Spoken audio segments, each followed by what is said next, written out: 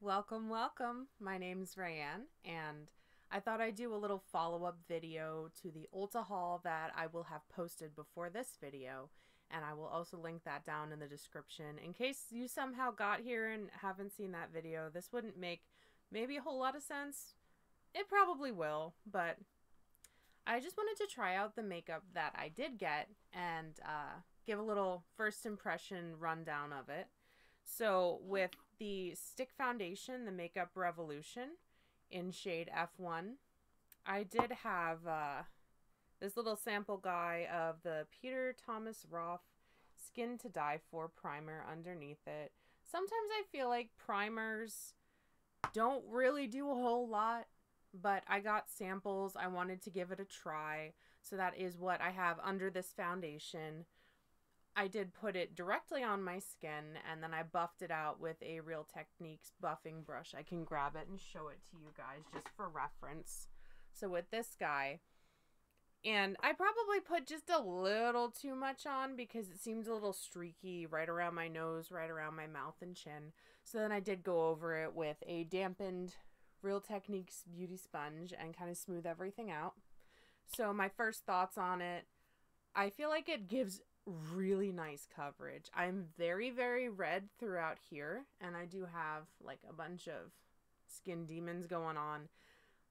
Typically, with a lot of foundations, they're just not the coverage I'm looking for, so I end up going back in with concealer just to conceal that. And I know I'm not the only one that has trouble with that. So I do recommend this foundation stick because it is a nice coverage. It felt really good. It felt really hydrating. I need to read a little bit more about it, give it a little more of a wear test, see how I feel then.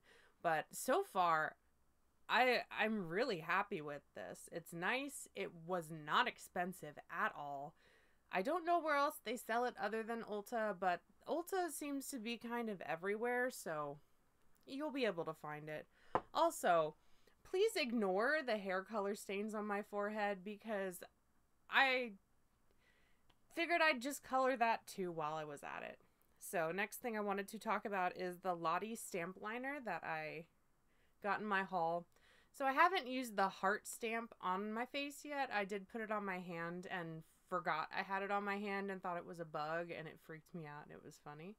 But I used that for my winged liner today. It's fine. It's a little stiff. I guess I'm more used to now like a more flexible felt tip, but it's not bad. Again, I'll see how it wears. It's not really hot or humid today, which is strange for July.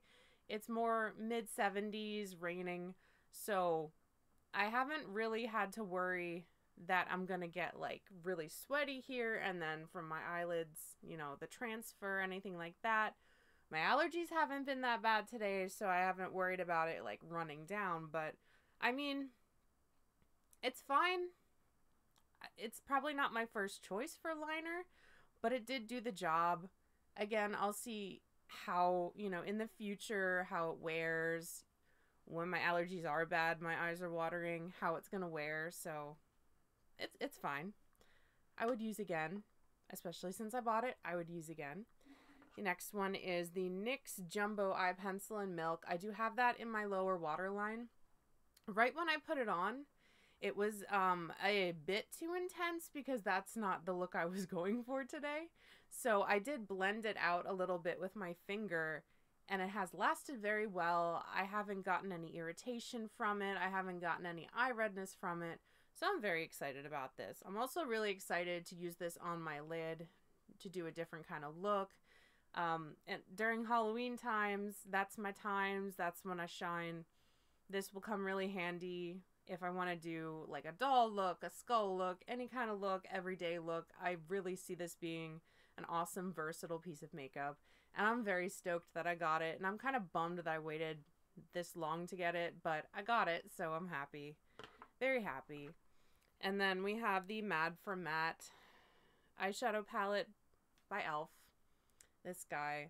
So I've used like these two colors, these two, the blue, that one, and like a little bit of the purple, and I have it on now, And as you can see, it's kind of, I don't know, I thought it was going to be a lot more pigmented than it is. It did blend out really nicely. I was happy about that.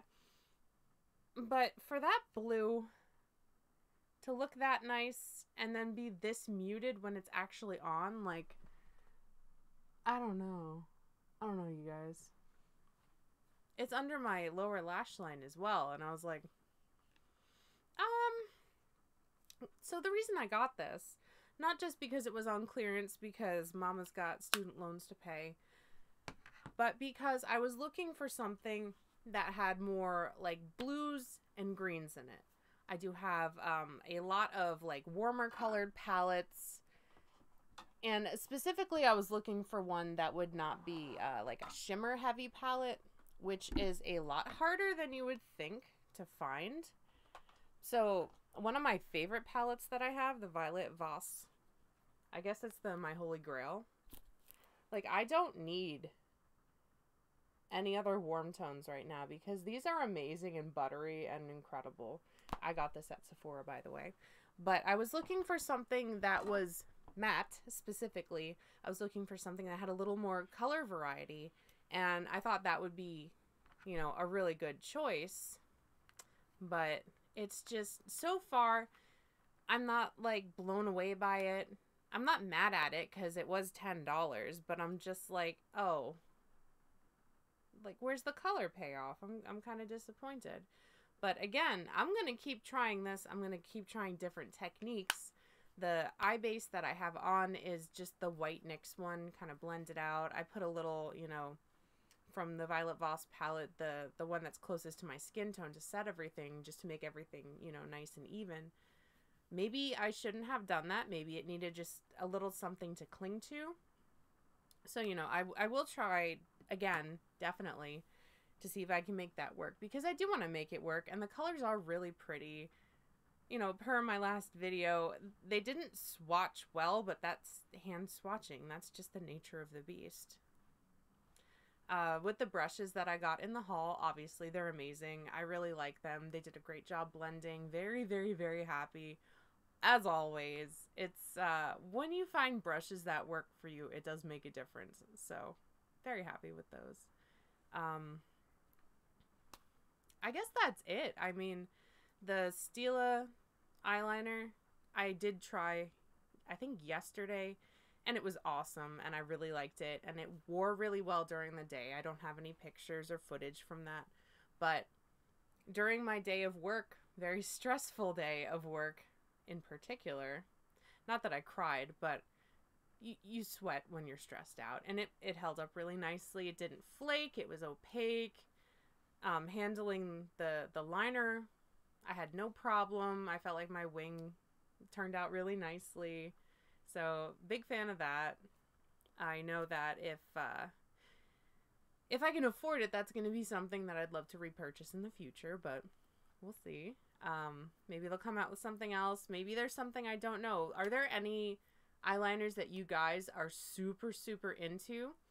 Be it an affordable option or a luxury option, let me know. I'm always open to trying new things when I can afford it, or someone wants to lend me their credit card, which, big thank you to the groom for that. I love you so much, and you're awesome, and even though you sat in the parking lot for most of the time I was in Ulta, it was nice.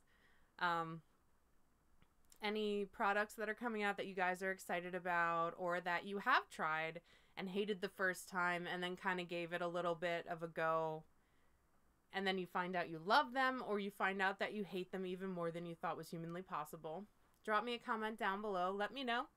If you haven't already, please subscribe to the video. I would love to have you. Please like the video if you did like the video.